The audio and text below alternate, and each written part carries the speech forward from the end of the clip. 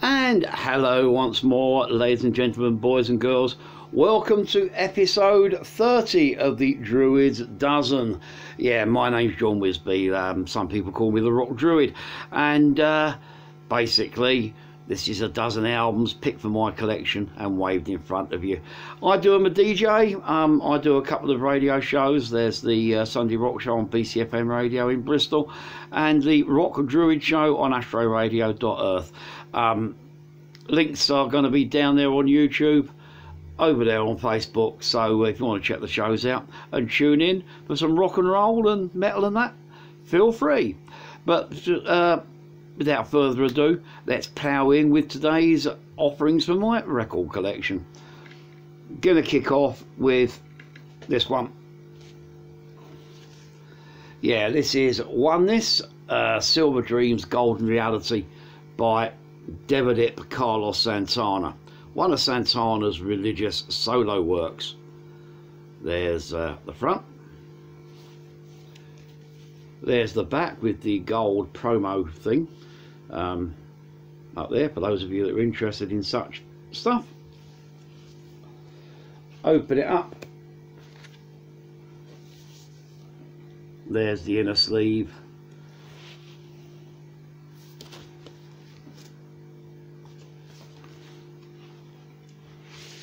Pull this out. Lovely, really well packaged, this album. There's this one there with a Buddha on there, and a Buddha in close up, and on here you got some lyrics and album sleeve credits and all that lot. Now I better get me glasses. I forgot me glasses again. I've done that for a couple of weeks. Where are me glasses? There's a pair of glasses, that'll do. Now, I'll admit, hand on heart, when it comes to the guitarist, I am a complete, I'm not a Satanist, I'm a Santanist. Ever since I first heard Carlos Santana playing, I have been in love with the guy's technique, his style, his songwriting, his smoothness, his kind of just approach and phrasing is, in my opinion, peerless. And on this album, he puts in probably his best ever, or some of his best ever work, in my opinion. This album came out in 1979, and as I said, it's one of a couple of albums that he did under the name Devadip Carlos Santana, and it's primarily kind of a work of, where the kind of songs explore Buddhist philosophy. I'm not heavily into Buddhism or any kind of religion, so a lot of it goes straight over my head, but the music just goes straight in my ears and sticks. It's absolutely brilliant. So in my humble opinion, possibly his strongest album, one of his best albums of all time. And yes, I have heard of Braxus and Caravanserai and Moonflower, etc. They're all great records, but this one, I don't know. It kind of bounces along. It opens up. You got this sort of like section called the Chosen Hour, Rise Awake, and Light versus Darkness. Just kind of a beautiful piece of instrumental. Most of this album is instrumental. There's only about 3 tracks on here that have any lyrics. A lot of it's very dreamy, very trippy, very jazzy in places. You've got probably the best of the sort of like 2 or 3 songs on here is a probably thing called Free as the Morning Sun. Very typical Carlos Santana, up tempo, kind of feel good track. However, in my opinion, the album's killer cut is the closing song, as it calls Song for Devadip, in which it's an instrumental piece, quite a nice smooth kind of mid-tempo track, but there's a solo on there that is to die for. I mean, I've spoken to other Santana fans about this album. I mentioned a song for Devadip, and they all go, "Ah, the one with Lee solo." Probably one of Carlos Santana's best ever lead breaks. I'm trying to think of the keyboard player's name.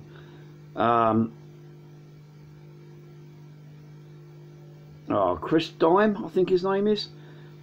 Oh no, it's Nada Michael Walden. Sort of this Hammond organ, does this Hammond organ playing, and the song is basically a duel between Santana's guitar and the organ, with the rest of the band kind of joining in and bouncing off them and firing riffs around. And I used to own this cassette on tape. There's one section where the solo goes do it, do it, do it, do it. And I used to own this on cassette, and I thought that's some interesting step work, until one day I'm playing on a ghetto blast where the batteries are going, and the tape was running a bit slow, and I suddenly realised that those what I thought were steps is actually filling in every note on the scale in between. It's dee-lip, dee-lip, dee-lip, dee-lip. Absolutely piece of genius work to play that fast, yet keep it so smooth and melodic. Yeah, my favourite album that Mr. Carlos Santana's ever been involved in. Yeah, I do love a lot of the others as well, but this one to me is a hidden gem amongst his work. Not often mentioned, but one that should be in everybody's collection, because it's just an amazing piece of music. 1979, Devadip, Carlos Santana, Oneness, Silver Dreams, Golden Reality. Brilliant.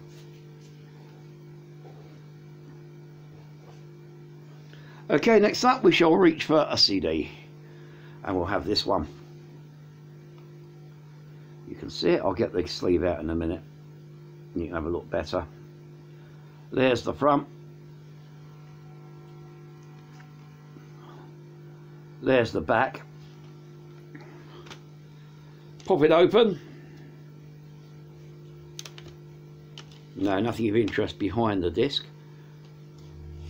But there's the disc. Pull this out though. This is the booklet. There's the cover properly. This is Dead Center by Self Torture. And in here you have, it's mainly lyrics. Actually, it's nearly all lyrics.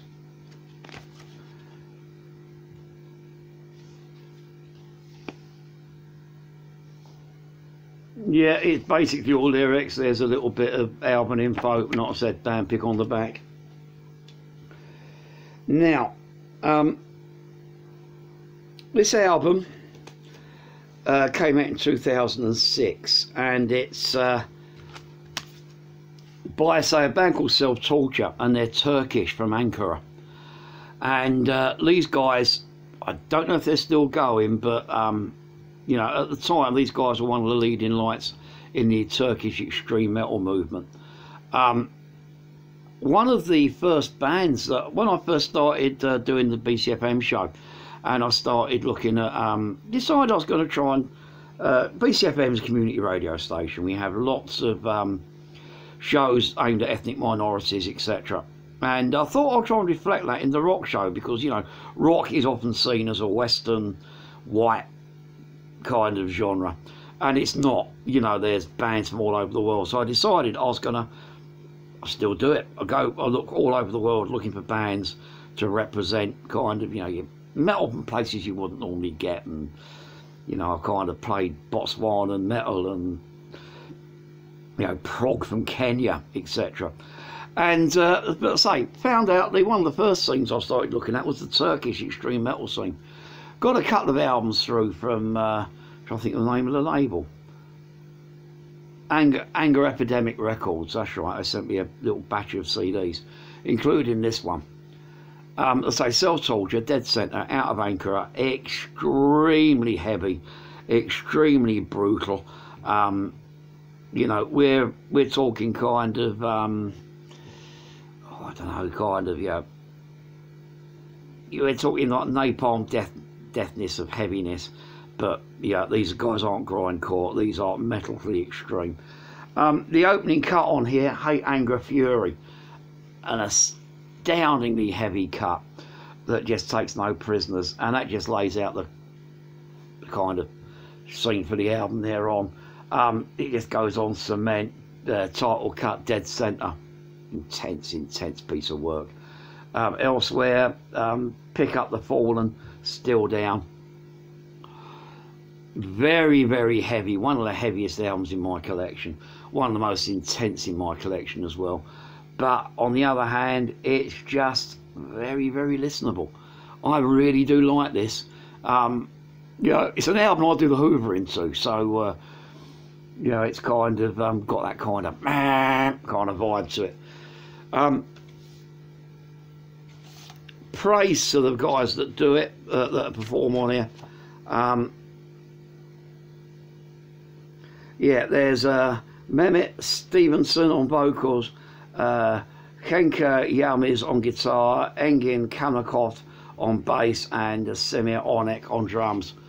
Talented guys, know how to kind of knock out a riff.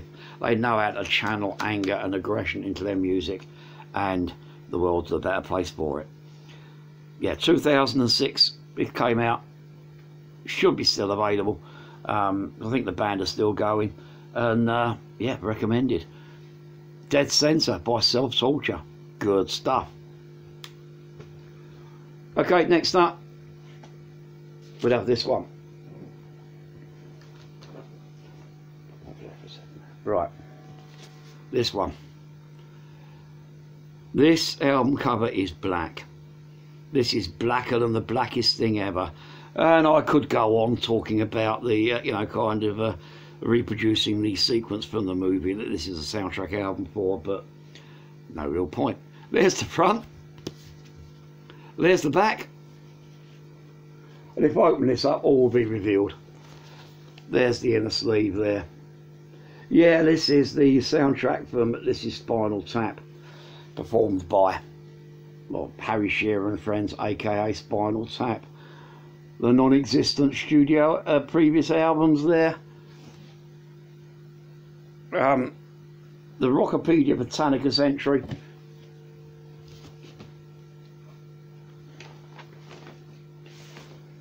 Slide this out. There's the picture sleeve.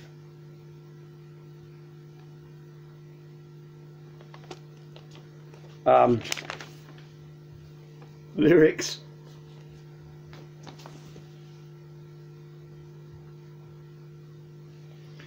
And well, what's there to say about this? Just one of the greatest, not only greatest comedies, but one of the greatest rock movies ever made. I saw this. I went to see it on a date when it first came out at a lighthouse cinema in Bristol called the Watershed, and don't know why I wasn't it up, but yeah, it's black, isn't it? Yeah, at the Watershed Cinema, really enjoyed it. Went back the following day to see it again, and then a couple of days later, a couple of mates said, "God, that Spinal Tap film's quite good. Do you want to go and see it?" Well, I've seen it twice already, but I'll go and see it again. So I saw it 3 times in about a week. It's one of the ones I do possess it on DVD, which I watch periodically.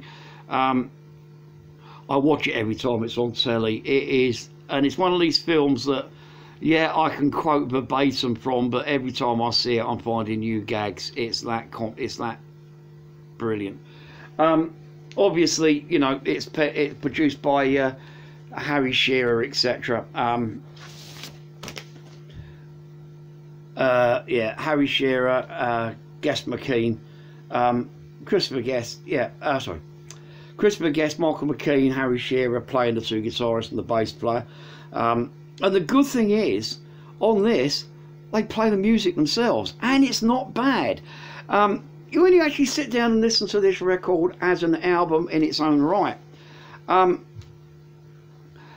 you know, some of the songs, okay, it is kind of done tongue-in-cheek, and, you know, they're played, you know, it's played for laughs. You know, I mean, like, you got Big Bottom, where it's all kind of nothing but bass, you know, kind of bottom, bass, etc. then you got kind of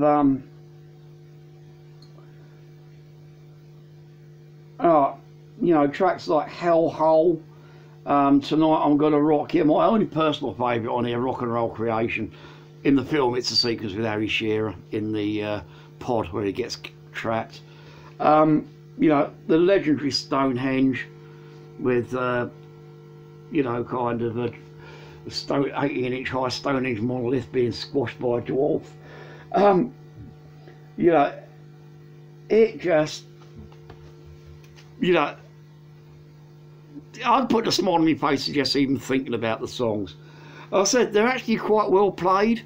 They're not brilliant. They're a lot better than the Bad News material. But there again, you know, Bad News is a slightly different kettle of fish to Spinal Tap. Just as funny, but coming at the humour from a different angle. But anyway, I think most people have seen the film. But I do recommend that you check out this soundtrack album and give it a listen as an album in its own right, because in places it really does stand up. Yeah, 1984. This is Spinal Tap, the original soundtrack. Great stuff. Okay, next up, gonna go a bit punk. There we go, there's the front.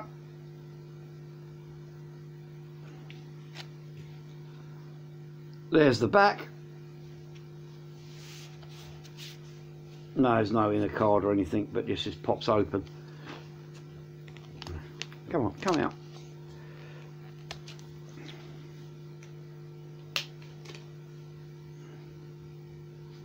There's the gatefold, and there's the disc. Yeah, this is 2009's Action Reaction by the Bolsheviks. Dealt with their first album, Nuclear Dogs, on an earlier episode list vlog. But I thought, I was playing this one for my own pleasure the other day, and I thought I'd include it in this week's show. The second and to date final complete studio album by the Bolsheviks, although since they've since split and then reformed, I've been assured by the guys there is a new album in the pipeline somewhere. Although he did do an outtakes album about a year ago, which I'll come to on another future show, yeah. But yeah, Bolsheviks, classic Bristol punk band. Just a bit of a super group, you know, kind of got the legendary Paul Lux, who's one of the best frontmen I've ever seen ever, fronting them. You know, and I have seen Freddie Mercury and Rob Halford, etc. on stage. You know, even Freddie Mercury can't hold a candle to Paul Lux. The rest of the band are kind of veterans of the Bristol punk scene, been in several other outfits before the Bolsheviks, and just absolutely come together to make one of the kind of perfect punk bands. They're kind of, they're not an intense political punk band, more kind of social comment than political comment. Tracks on this one, you got Plastic Fantastic. My favourite cut on the album is the opener, Wild West, inspired by a Banksy mural on Stokes Croft in Bristol called Mild West. You got Dingo, Stole My Name, Take Me to the River. It's not the classic Take Me to the, you know, the Foghat number. It's one of their own. 5 Mile Way, The Need, Step Down, Outlawed. Every track on here is a bit of a banger. This is Pogo-tastic, kind of punk city a go-go. And yeah, should be in any discerning punk rockers collection. And if you ever get a chance to see the Bolsheviks live, I plead with you that you go and do so, because you know what they can do on CD, they can more than do on stage, twofold.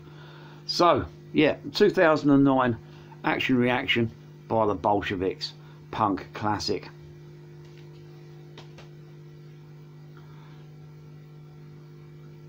Okay, next up we'll have this one. Now this is a bit of an obscurity. This album took a lot of tracking down for me. This is a band called What Is It? By an outfit called Underneath What. Band, I think, were from London. I may be wrong. I should have looked it up before I started recording, but hey, that's part of the exercise of doing these videos is to exercise my grey matter, so I don't want to cheat too much. Three-piece kind of semi-goth sludge rock band, best way of putting it. Slightly kind of, you know, sort of got a bit sleaze rock to them. I came across these, oh god, this must have been 1988, 89, because this album's 89, probably was 89 actually. They were a support band for the Dogs D'Amour. Now, I'm a massive Dogs D'Amour fan. Yes, Dogs D'Amour albums will show up on this vlog at some point in the future. But, you know, these are one of the occasions where you see a support band and you think, bloody hell, I want to know more. I couldn't find more. I managed to get hold of a single of theirs called Firebomb Telecom, which was a great track. But then trying to track down the album, it took me several years, and I eventually managed to get hold of a promo copy in a second-hand record store somewhere in, I think it was Birmingham, was it Manchester? Somewhere up north anyway, well, further north than Bristol. Anyway, there's the back as well, and if I pull this out,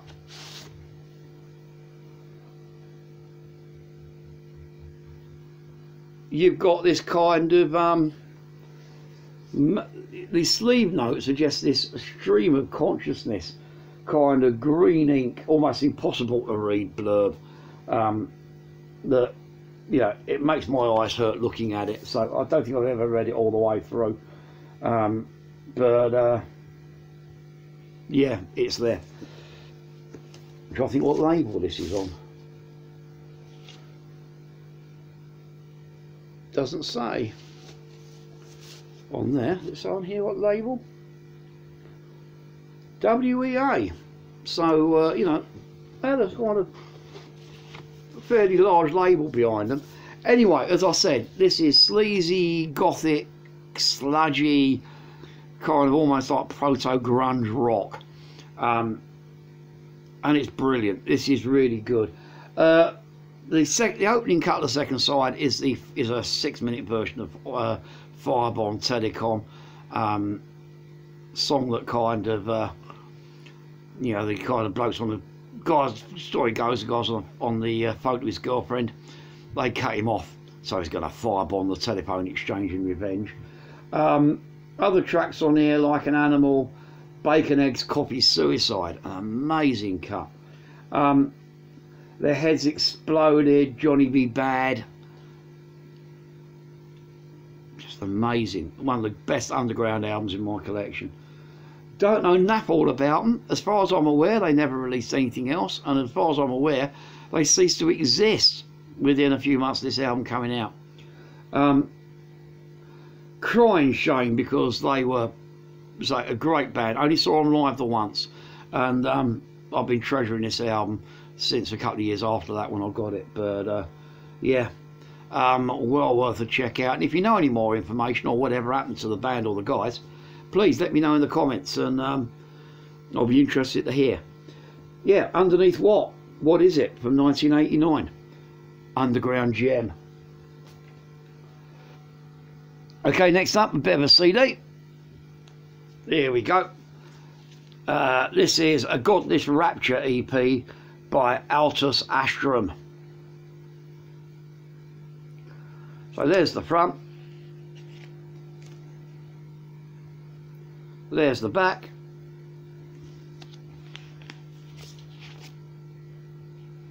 There's the home burnt label disc.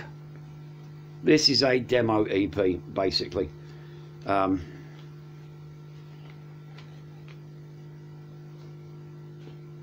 pull this out so that you can see it outside the it's just a piece of paper trimmed off a home printer. But don't let that put you off. I have loads of discs like this in my collection, and a lot of them, or some of them like this, are gems. Yeah, Altus Astrum, I don't know a vast amount about them, or if I did, I've forgotten, because this came out 2007, 2008. They sent it to me, again, early days of the BCFM show. Band out of Belfast, bit of extreme black metal. Just, it's black metal, it's good, it's got all the death grunt vocals, it's got the heavy kind of, almost kind of like kind of doomy in places, guitar ripping. Can't remember who plays on it, name of the guys, and I do know they issued a full-length album after this, which sadly I haven't got. I have to see if I can find a copy of that, and then what happened after that, anybody's guess. 4-tracker, probably the two best tracks on here are the opening cut, Godless, Rapture, and the closer, War of Attrition. But Diarrhea, Dialia, and Crimson Dawn, the other two cuts, equally good. If anyone knows whatever happened to Altus Astrum, please let me know, because I'm interested. Find out what happened to the guys after that. But yeah, 2000 and about 2007, came out of Belfast. Don't know what happened after that. But you're going to have to do some hunting to check this down, I hasten to add. But you know, I know as a record collector myself, I know that some of you metalheads like a challenge. It's a challenging one to find, but a worthy quest to go on. Enjoy. Okay, next up, another CD. It's only another bit local as well, small band as well, but a great band. And a couple of people I like to call mates. This is a thing called Josh and Martha Lee. It's a 5-track mini album stroke EP, and it's by a band called Platform 1, or duo by Platform 1. There's the front. There's the back.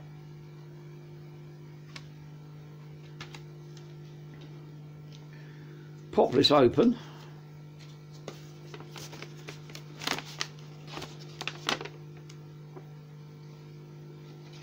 And there's a little letter from the guys in English and in Welsh, which we'll come to in a minute.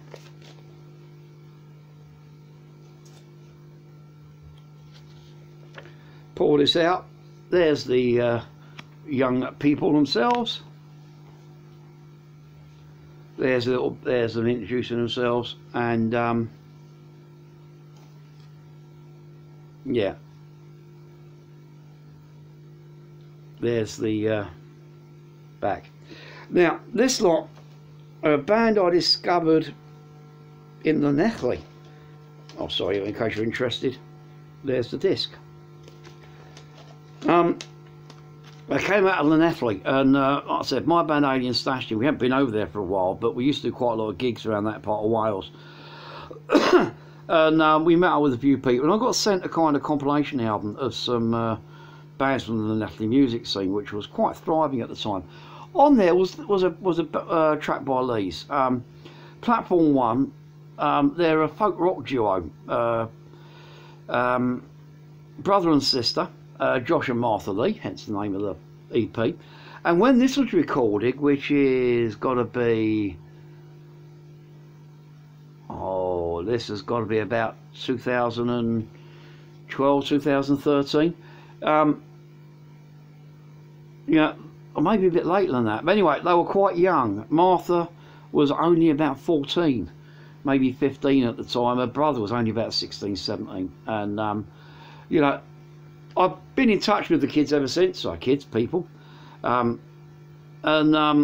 watched them develop from a kind of quite nice strummy folky duo, which they are on here, into a kind of quite a serious folk rock project.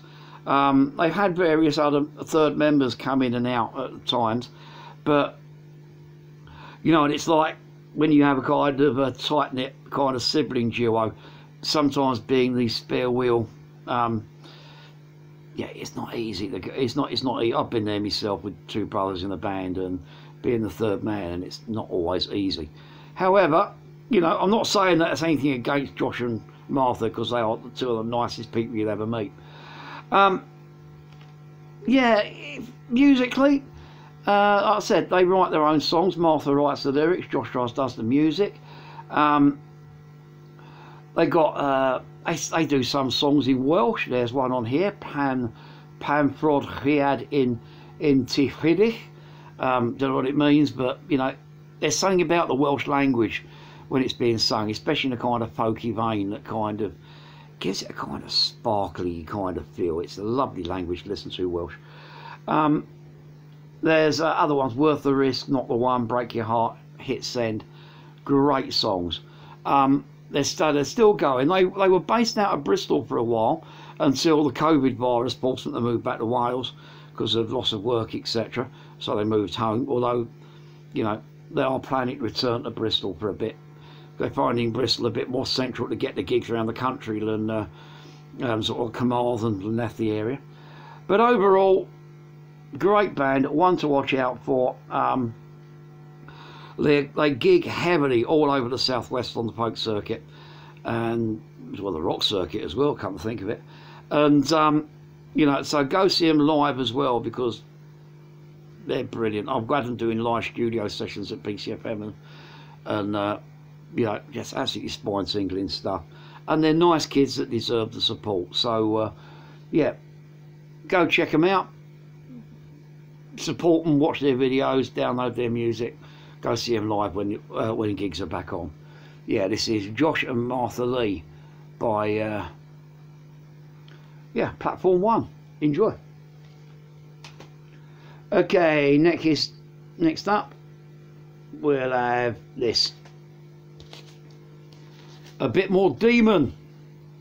Been slowly working my way through the Demon albums in a random order over this series, and today I thought I'd drag this one out.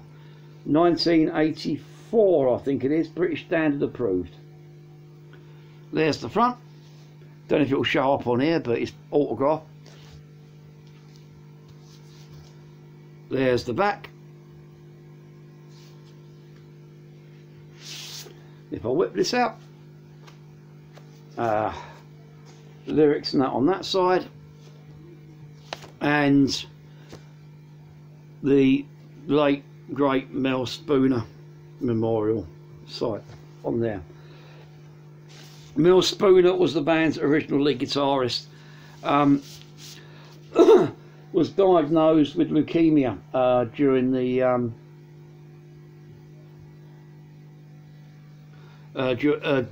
just before this album was recorded, and managed to finish the album. Died a week after, exactly a week after it was the sessions were over.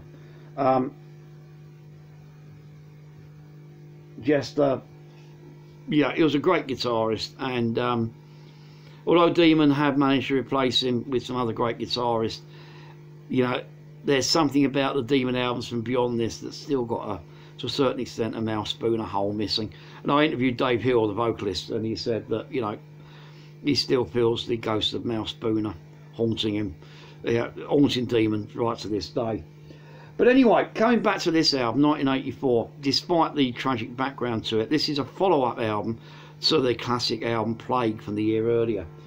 And this is the album where Demon go full-blown prog rock. It's the first album to feature keyboardist Steve Watts, along with John Wright and Gavin Sutherland. And then John Waterhouse comes in on guitar. I can't remember who he used to be with. I want to say not the Exploited, Discharge, but I may be wrong. But anyway, John Waterhouse does additional guitars on here as well. And, you know, Demon here plunge full blown into the prog rock vein. You know, earlier Demon albums are quite metal. This is very Pink Floyd. They've not done anything quite this progressive since either. And it's interesting to sort of like conjecture whether, had Mel Spooner not died, whether this was a direction the band would have followed, rather than kind of, because after this you've got an album called Heart of Our Time, Not bad, probably the weakest of the albums though, because they're trying to find their feet after Spooner's death. And then you got the classics like Breakout, Taking the World by Storm, etc. But yeah, like I said, very, very Pink Floyd. You've got tracks like First Class, Cold Air, Second Stage, Proxima. You know, both Spooner and John Waterhouse, they're in places. These guys are in. I think the guy's like a full-on Andy Latimer mode. You know, there's one track on here that's got any kind of real hint of kind of, you know, the plague era Demon, and that's Wonderland. One of my favourite Demon songs, a great bouncy track about you know, about immigration into Britain. The whole album's a concept work, likening the UK under Thatcher to the Titanic steaming towards an iceberg, and you know, living in modern Britain, it still holds true. You know, you know, growing up through the UK, through Thatcher and through Blair and Major and on through Cameron and May and now through Johnson, it looks like I've been living in a 30-year-long car crash. But yeah, I suppose everyone says that about their country, especially when they're part of the excluded underclass. But anyway, musically, this album is so different from nearly anything else Demon have done, but it's absolutely still brilliantly played. The lyrics are deep and biting. Hemisphere's British Standard approved the last cut, where I'm trying to think.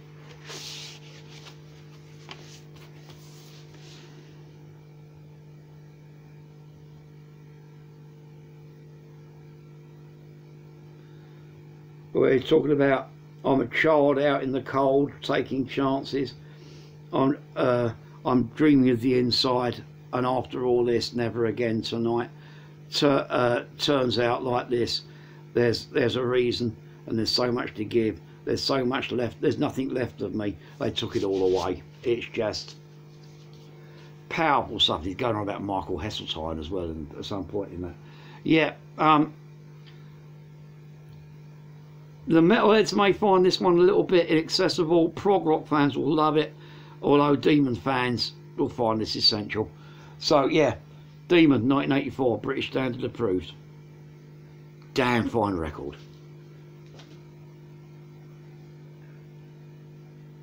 Okay, next up, a bit more extreme metal. This is Article 19 by Skin the Pig. There's the front.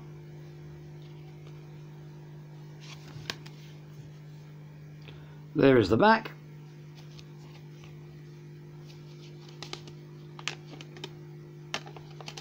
Now, nothing of interest behind the disc. There's the gatefold there.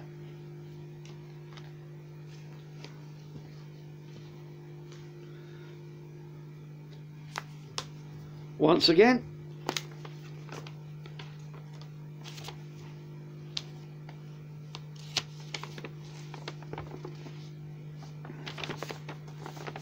discography and press release, etc., from Scratch the Surface Records, which is the label this is on.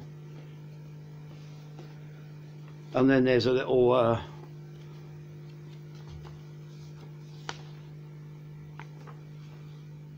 basically it's just a lyric book, little lyric sheet there. Now, Skin the Pig, these guys, again, we're talking extreme metal with a capital EX.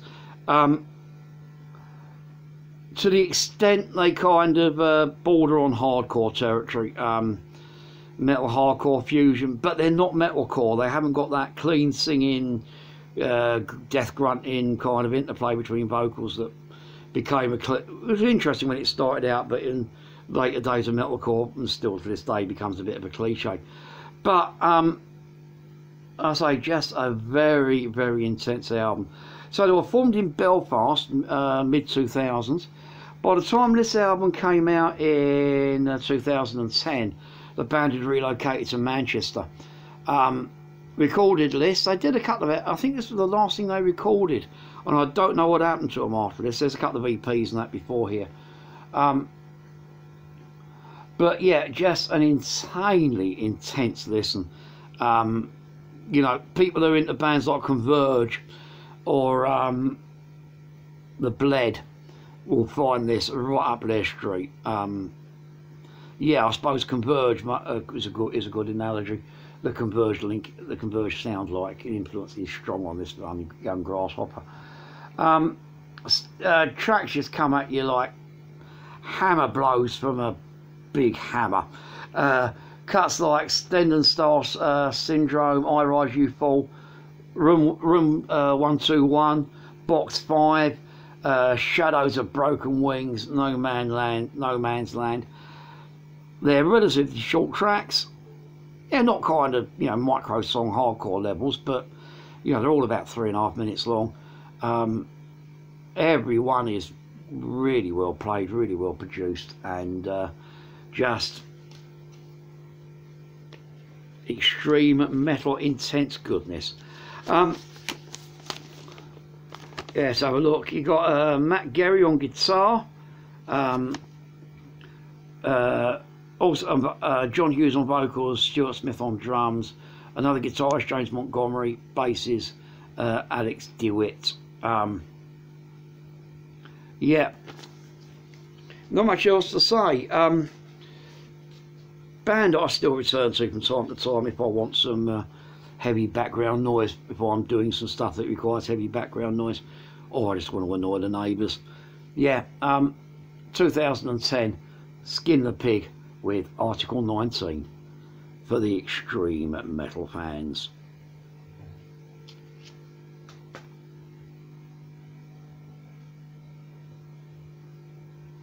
Okay, next up we'll have a bit of ZZ Top, just to kind of lighten the mood a bit.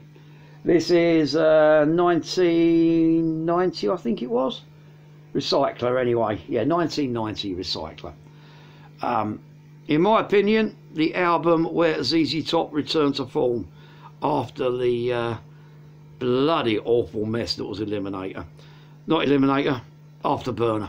Eliminator is a great album. Talk about that one on an earlier show. Afterburner I do not possess a copy of because I've heard it, didn't like it, hated it with a vengeance, took it back. When this came out, I'd heard the single Concrete and Steel, and then I thought I'll give it a go. Glad I did, because this is kind of ZZ Top returning to form after, yeah, most bands, and although most bands are Duff album, and ZZ Top have had theirs, and on this one they came back. So just a mouthful of liquid, I think. Anyway, there is the front, great artwork. There is the back, and if I pull this out,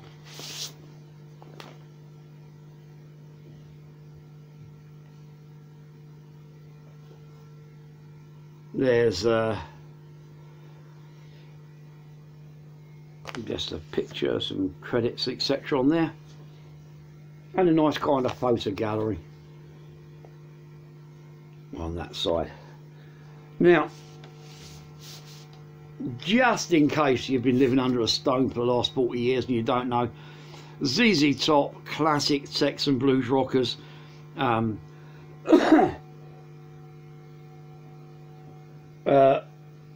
just kind of three-piece, yeah, those big hits with Give Me All Your Lovin' and Sharp Dressed Man, etc.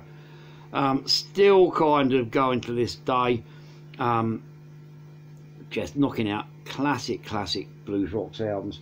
So this is 1990s, and it's just pretty damn good in my opinion. Like I said, returning to form after the disappointing Afterburner album from a couple of years earlier.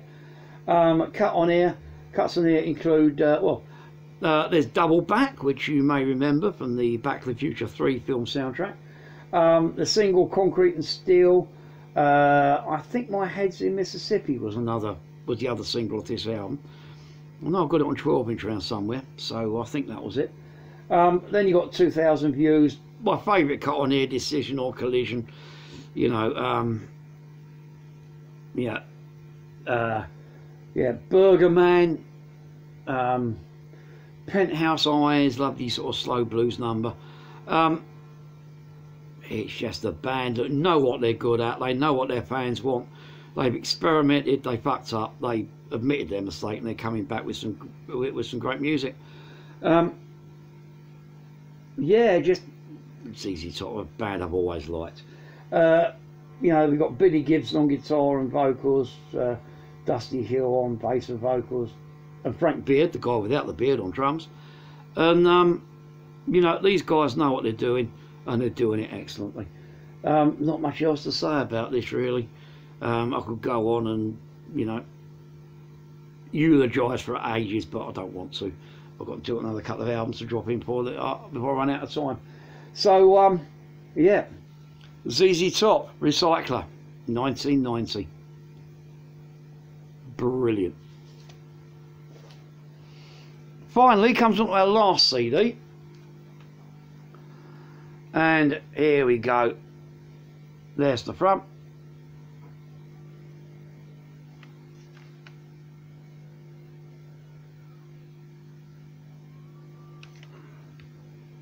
There's the back. This is All Changed by Cast from 1995. Oof. Britpop. Well, I don't know. Were Cast Britpop? I tend not to argue. I think that people that argue genres are, well, missing the point of music. But I don't know. And I really didn't pay that much attention to Britpop at the time. So, you know, I couldn't tell you whether these guys are Britpop or just loosely associated thereof, or around about the same time. Anyway, sleeve, booklet, pictures, lyrics, credits, etc. Now, as I just said, the whole Britpop kind of 90s indie movement was something that passed me by to a certain extent. Yes, I was active on the music scene. I was kind of doing sort of live promotions and working with a couple of promoters at the time. And we did kind of get putting on kind of indie type bands from time to time, but you know, they weren't the sort of stuff that I listened to at the time, because, you know, grunge had put me off new music to a certain extent, and I'd retreated back to my 1985 metal collection, and it wasn't really paying that much attention. And it's only since I started getting back into doing the radio stuff that I've getting more exposed. And like I said, just like I was talking about, like the American contemporary metal movement last week, the kind of Britpop and indie from that period, from this period, I'm only just catching up on and beginning to find there's actual merit to it. And you know, I picked this one up in the charity shop a couple of years ago, give it a listen, and it's all right. I don't know that much about Cast. I do know they're a bunch of Scousers. If actually they're from Manchester, I apologise to both cities, but like I said, not stuff I know that much about. And I can't remember what it is. Is it Back of My Mind, All Right, Promised Land? This contains one of their big singles, but I don't know which one it is.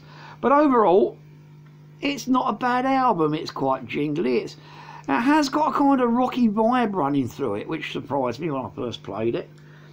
You know, it's not all flop-edged student haircut idiot dance music. It's you know, got some kind of guts and structure.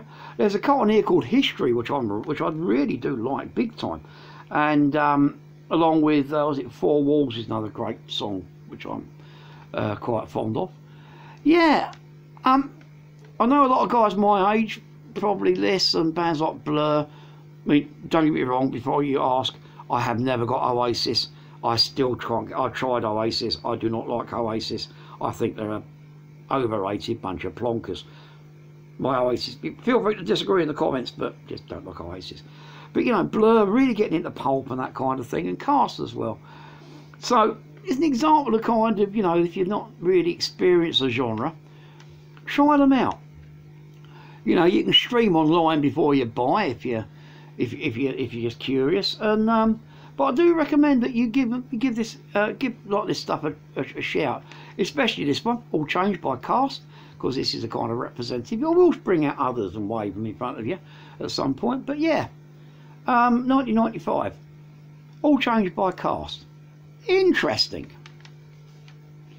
Brings us on to the final one, our final vinyl, and here we go. There's the front.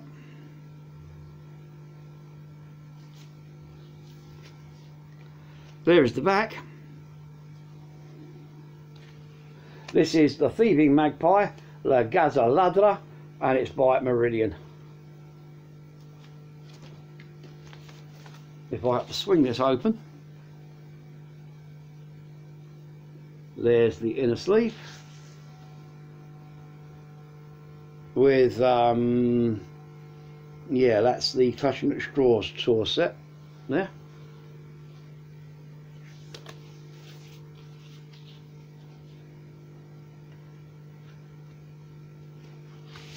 I'm going to pull this out and it gives you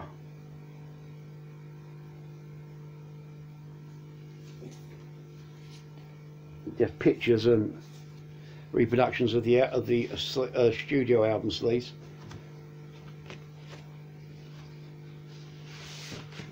There and here. I don't know what it is about EMI, but I find a lot of these EMI covers, the glue was just not good enough. I've got to get my Pritt stick out. I'll do this afterwards, after I finish filming.